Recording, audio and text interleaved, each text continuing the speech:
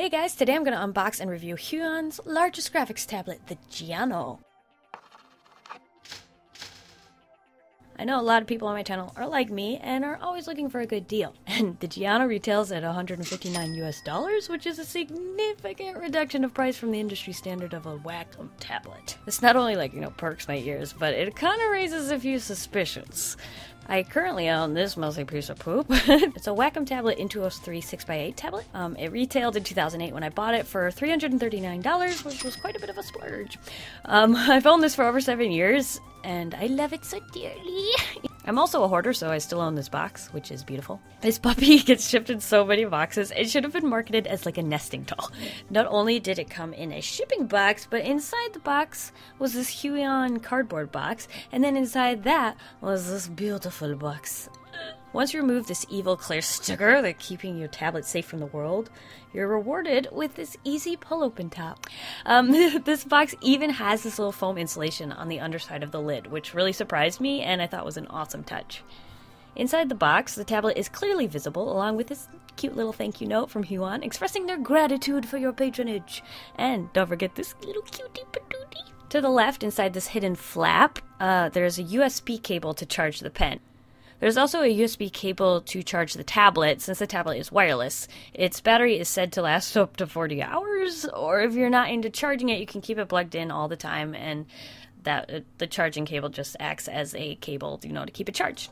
It can also, according to the packaging, work up to almost 40 feet away. But I can't imagine my eyes would work from that distance. But, anyway, it's a nice touch. Also inside there is the rechargeable pen P80, which honestly was the biggest letdown of this whole thing.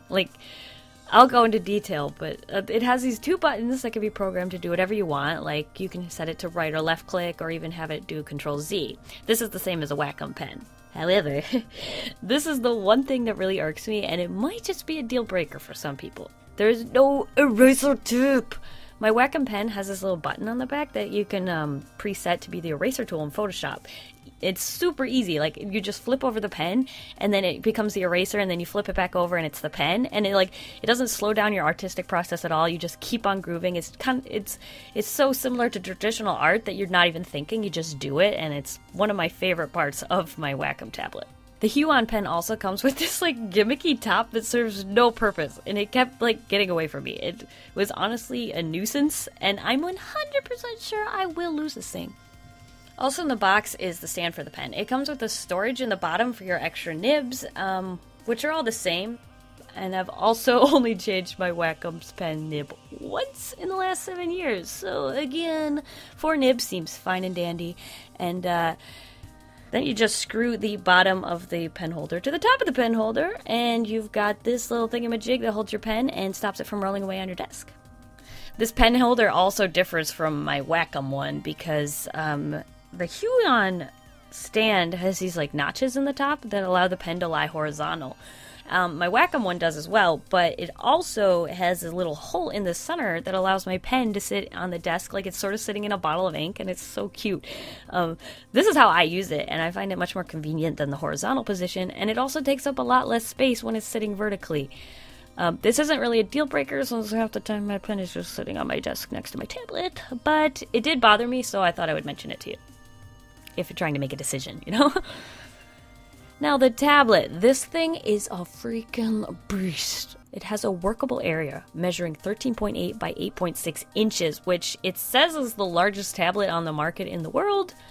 I didn't do any research into that, but it's pretty huge and I've never seen one this size before. It dwarfs my old tablet's 6 inches by 8 inches, and the sleek black design looks great on my desk next to my black monitors and my black keyboard and my black mouse. And the top left of the tablet has this on-off switch. The Huion tablet has 248 levels of pressure sensitivity for you nerds, which is, it basically is how responsive the tablet will be to the pressure you're applying with the pen.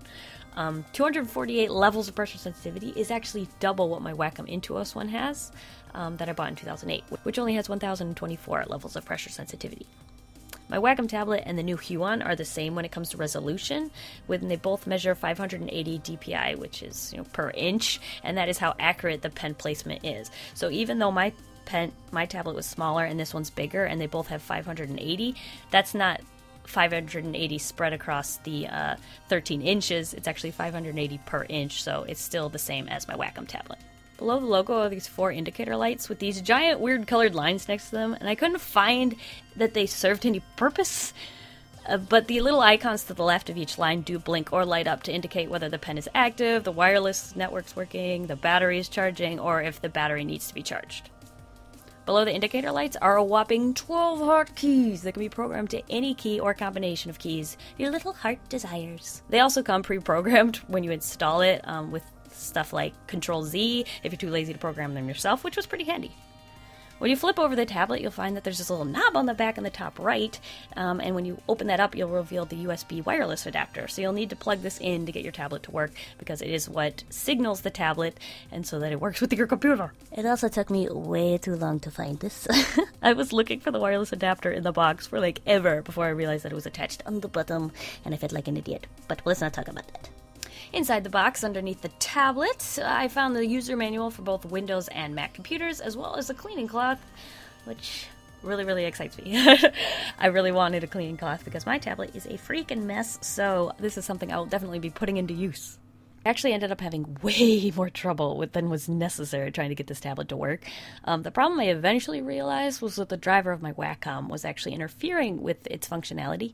Once I successfully removed every tablet driver that was on my computer, like 5 times, because I kept retrying and it was really stupid. But once I removed all of the drivers that were on my computer, restarted my computer, installed the new one for my Huion, I didn't really have any problems. But the strange thing was, even though I still had both of the tablets installed, it worked just fine in the GIMP. Like, it immediately recognized it and worked perfectly. But not in Photoshop. I don't know why Photoshop is such a drama queen. I mean, it costs tons of money and then only works when its demands are met. I mean, sheesh, what is the problem? Photoshop, get your act together. But I was really, really excited to see that it worked with the GIMP, because one of the reasons I agreed to review this tablet was in the hopes that it would work with this program, because Wacom currently isn't supported in the GIMP, even though it used to work, so I don't know what's up with that. I really want to do GIMP tutorials on my channel, since I'm a cheapskate and I want other people to be cheapskates, save their money for other important things. So if there's a way to save money, then I want to let them know. So I really wanted to do GIMP tutorials, and my tablet wasn't working. So I am so very, very excited to be able to do GIMP tutorials now with this tablet. And let me know if there's something in the GIMP that you've wanted to know how to use, or if there's something you want to know how to do, but you don't know how to do it in the GIMP. Let me know. I'll try and figure that out, and I'm hoping to do some tutorials in the future. So just let me know in a comment and we'll see what I can do. So after I was done fighting with this tablet to get it to work and, uninstalling and reinstalling drivers over and over and over again, it took me a while to get the pressure sensitivity options to where I wanted them. And even when I thought they were where I wanted, they weren't quite the way, it didn't feel the same as my Wacom tablet. And I know each tablet's different because I've used several tablets in the past, like for school and things, and they always feel different and always feels like a completely different experience. So that's not something, like, you will get used to it if you buy this tablet and you use it, because something I've always told people is when they buy a tablet for the first time, don't expect it to be perfect, because you are not going to like it. It is going to be completely different than drawing on paper, and if you're expecting it to be the same, you're wrong, okay? So you just have to give it time and practice with it, just like you weren't able to draw or write the first time you picked up a pencil when you were 3 years old, okay? So it just takes a little bit of time. I don't think it takes much longer than a couple months if you really go solid on it. You could probably get used to it in a week or two if it was something you really wanted to.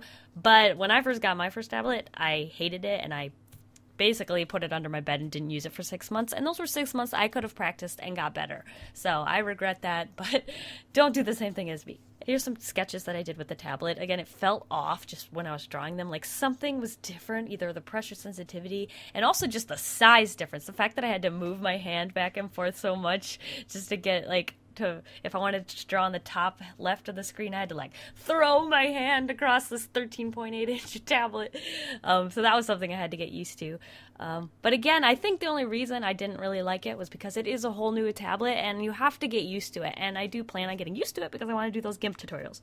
So that's not something that bothered me. Again, the only real problem I had with this tablet was the pen. It is significantly lighter than the Wacom pen that I have. And that eraser. I need the eraser. You don't know how many times when I was drawing this that I went and flipped the pen over and nothing happened. And I was like, what's going on? And I had to like look down, and I realized I was using the Huion tablet and not the Wacom tablet. And yeah, if you've never had a tablet with a pen, that might not even affect you at all, but because I am so used to a tablet with an eraser pen, that was really just something very difficult for me to get over.